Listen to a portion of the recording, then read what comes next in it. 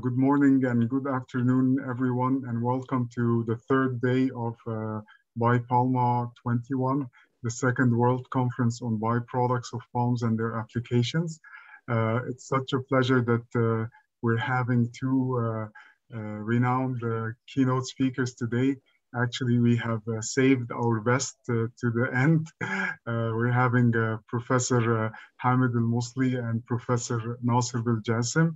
And we're also having three parallel sessions afterwards with, again, diverse topics on utilizing palm byproducts. The first session, the first room A will have topics related to wood and energy applications. Room B will continue with the composite applications with more focus on coconut fibers. And room C will continue with also diverse topics related to paper and pulp as well as textile applications. So without any further ado, I would like to hand it over to the conference chairman, Professor Dr. Mohammed Jaweed. The stage is yours. Okay, Dr. Midani, thank you so much. And I welcome all of you to the BiPalma 2021, the third day or last day of the conference. So today we have the two keynote speakers for this session. First one is, as the Midani mentions, that the Prof. Hamid Al-Musli, and another is the Prof. Nasser Belgam from France. So first I'm going to introduce you to the Prof. Hamid Al-Musli. The legendary Prof. He's going to talk about the dead palm byproduct challenge and future opportunities. The legendary Professor Dr. Hamid Al-Musli is Emeritus Professor at the Faculty of Engineering and Shams University, Egypt. And he is also the co-founder and chairman of the International Association for Palm Byproduct, BiPalma. Dr. Al-Musli is recognized as the founding father of dead palm byproduct research and development, and one of the variants of the sustainable development of the local community.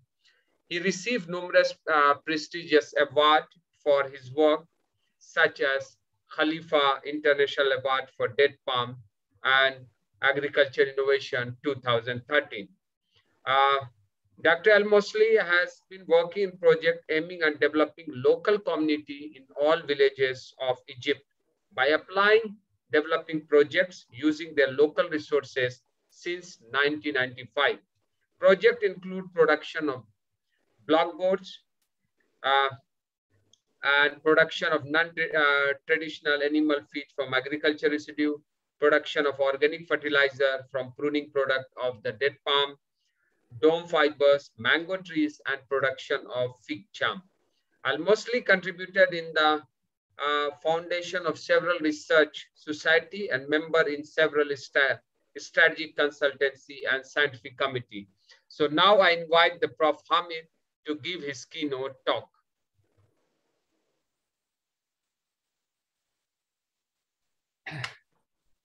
أبدأ كلمة. بسم الله الرحمن الرحيم.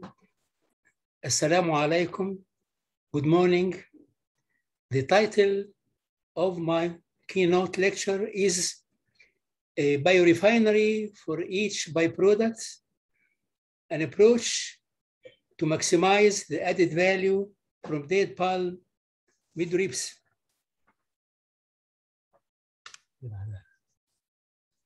First of all, I would like to express my indebtedness to Professor Dr. Ola Hussein for her invaluable help for preparing the material of this presentation. It is not my intention to present to you a final solution, but rather suggest to you a new line or approach of thinking. First of all, what are the dead palm byproducts? There are many, but I chose among them in this presentation palm drips, palm leaflets, spadix stems, leaf sheaths, kernels, and waste dates. Well, what is the status quo concerning the date palm byproducts. Like Archimedes discovering the law of floating bodies, most of the researchers cry, I have found it.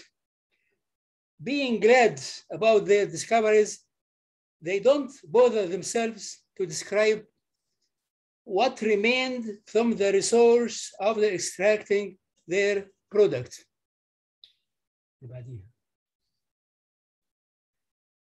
In most cases, the dead palm byproducts are treated as waste. They are either open field burned or left near to the dead palms and thus become a cause of fire in dead palm gardens and a cause of infestation by palm red weevil, or sent to landfills, as you know. Well, what is the objective of developing a biorefinery for each date palm byproducts? First, maximization of the added value from each date palm byproduct. Second, generation of sustainable labor opportunities, and hence endogenous development of local communities where date palms are grown.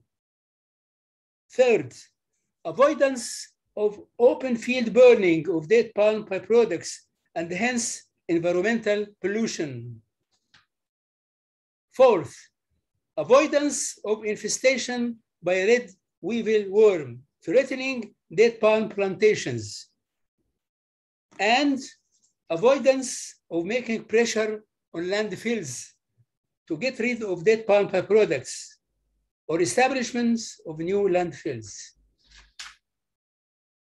Now, what new ethics steps are needed to attain successful biorefineries for date palm byproducts? Researchers should transcend their individualistic mindset and declare their ethical responsibility and scientifically describe what remained from the resource after extracting their product. Also, I would like to say that in selection of their research topic and the conduction of their research, they, as a springboard, should proceed from the principle of zero waste in use of the date palm midribs. Now, what about the palm owners? The palm owners should be responsible for delivering their date palm byproducts to the gate of their palm plantations, correctly packaged. For example, midrib in bundles, palm leaflets in bales, spadix stems in bundles, petioles in jumbo bags, leaf sheaths, bales, kernels, jumbo bags, waste dates, jumbo bags. Now, I would like to present to you preliminary biorefineries for date palm byproducts: palm dribs, palm leaflets, spadix stems, leaf sheaths, kernels, waste dates.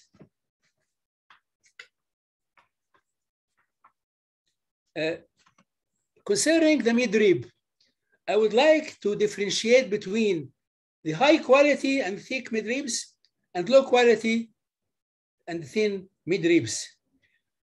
The high quality and thick midribs may be used for barrels for pens instead of plastic, prayer beads and toys, mashrabiyya or Arabic products, high quality square cross-section strips, high quality textile fibers for thermal insulation, composite reinforcement, floor covering, burlap sacks, ropes, twins, and non-wood papers. And finally, oriented strand board. All the residues could be used either in peat moss, composting, or in particle board. The next two slides will be devoted to high quality square cross-section strips and low quality and thin midribs. Concerning the high quality cross-section strips, they can be used in lumber-like products and substitute for imported woods, boards for parquet and flooring, core layer for block boards. Of course, the rest of the residue can be used either in peat moss, composting, or particle boards. What about the midribs of low quality? Firstly, teeth picks, mashrabiyah products, cellulose derivatives for sizing agents for cotton yarn, isolation of hemicellulose, extraction of microfibrillated cellulose to improve paper sheets, cellulose whiskers for the enforcement of nanocomposites. Also, nanofibrillated cellulose and cellulose nanocrystals for reinforcement of nanocomposites. Microbial protein production, bioethanol, furfural, charcoal, particle board, and MDF. In the next slide, I will show you details of charcoal and furfural. Charcoal could be used in steel, cast iron, and cement industries, pharmaceutical industries, soil amendment, and households in cooking and for making warm weather. The furfural could be used in so many industries. For example, ink, plastics, and anticides, adhesives, nematicides, fungicides, fertilizers, flavoring compounds, and furfural alcohol. Now, what about the leaflets? The leaflets could be used for peroxidase enzyme, which could be used for food processing, beverage processing, animal nutrition, textiles, fuels for transport, and energy production. Also, we can extract from leaflets natural wax. The kilogram can be sold for 45 euro. The natural wax is used for cosmetics and pharmaceutical industries. Also, microbial protein, hemicellulose, paper making, cellulose whiskers for reinforcement of nanocomposites, substitute for growth of Pleurus fungi, and traditional products, which we'll see in the next slide. Traditional products from leaflets are carina for upholstery, walling, mats, baskets, hats, bags, lampshades. And after the end of the life cycle, we have peat moss and composting.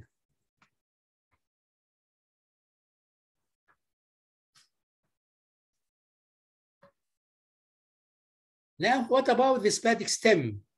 We have three areas of utilization. Firstly, enzyme-assisted isolation of microfibrillated cellulose used for packaging, coating, paints, personal care, food, filtration, environmental remediation, art objects conservation.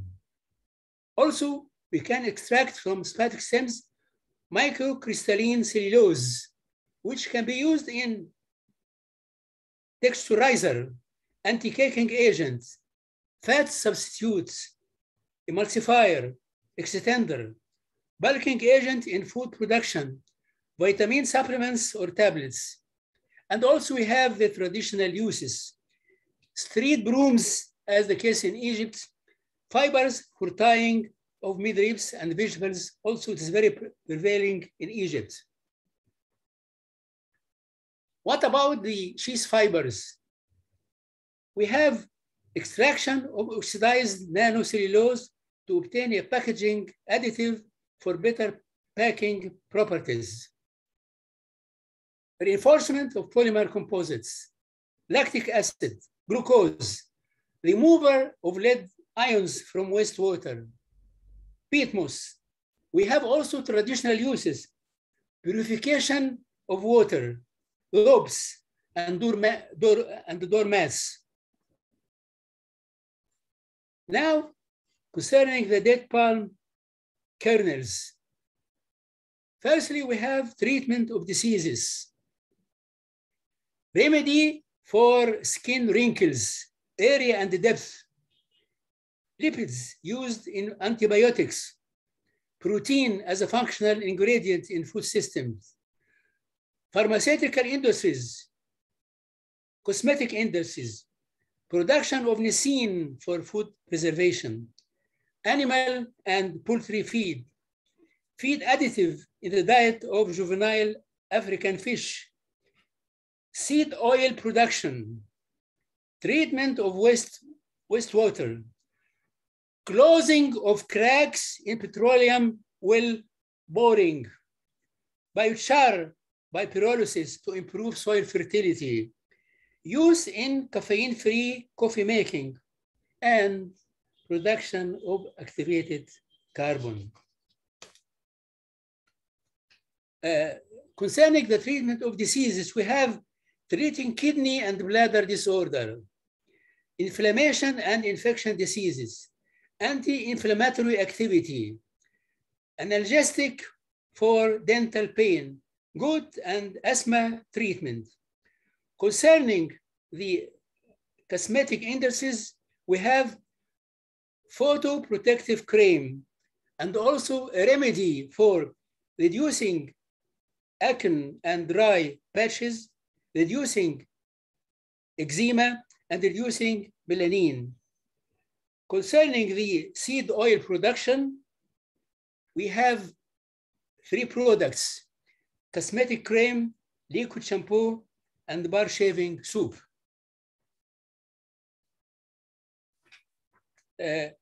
Now we will have details about the treatment of diseases, cosmetic industries, and seed production in the next slide.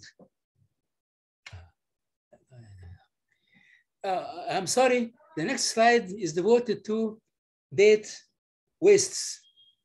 We have pigments, sterols, polyphenols, organic acids, citric, malic, oxalic, or lactic acids. Also, we have for pigments several products. For pigments, we have carotenoids, anthocyanin, flavonols, carotenes, flavoxanthin, and lutein. We have for sterols, cholesterol, campesterol, sigmastrol, cetosterol, and isofucosterol. We have also baker's yeast. We have replacement of dietary starch in feed. We have biofuels, acetone, butanol, and ethanol. We have date syrup and date paste. In the next slide, I will show the details of date syrup. Date syrup can be used either directly or via fermentation. Direct use includes ingredient in some food formations. For example, ice cream, beverage, bakery products, jam, and butter. Also, natural coloring and flavoring agents. Replacing sugar in some traditional Indian and Iranian desserts. Improvement of organoleptic properties and the chemical composition in products such as prebiotic chocolate milk and yogurt. what about fermentation? Via fermentation, we can have carotenoids, amino acid, xylancanose, biofuel, alcohol, yeast, date probiotic fermentation products, antibiotics, exopolysaccharides, citric acid, and acid.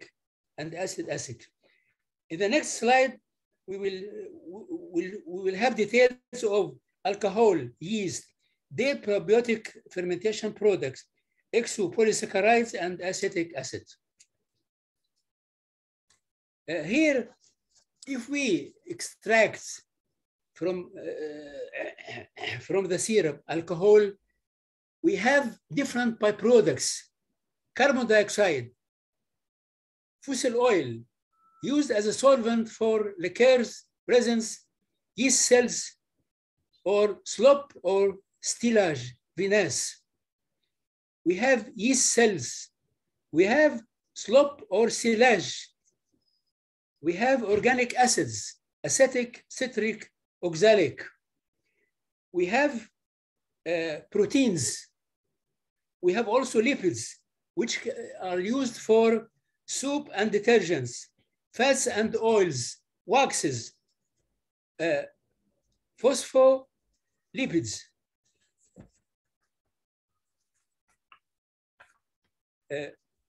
Now we have details of the yeast.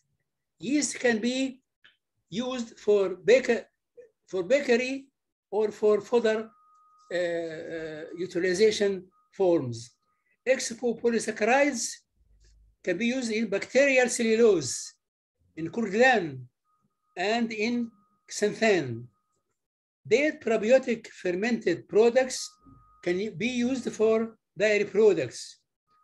Acetic acids can be used for vinegar or ethanol, which can be transferred to butanol. Finally, I thank you for hearing me, and for questions, comments, and suggestions, don't hesitate to contact me via email. Thank you very much. Thank you, Prof. Hamid. Thank you for giving a very good overview about the byproducts of the date palm. You know, we are lacking at that one. Now the floor is open. We have a few minutes before we can go to the next speaker. If you have any questions, anything you can ask directly, or you can write into the chat books. Then we can pass the questions to him.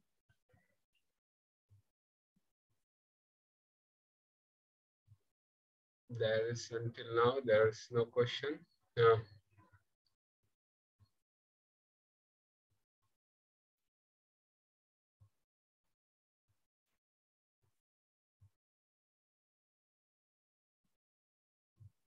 Okay, if there is a Midani, you want to ask some question? Yeah, can go ahead. Yes. So first, I mean, I would like to thank Professor Hamid for this enlightening talk. I think we need more of such like broader presentations that provides, I mean, perspective for future utilization of those byproducts. I would like to ask Professor Hamid, I mean, out of these numerous products, which ones do you think have the most like commercial potential? Which ones do you think that we will soon see in commercial products, either in the supermarket shelves or perhaps in industrial applications?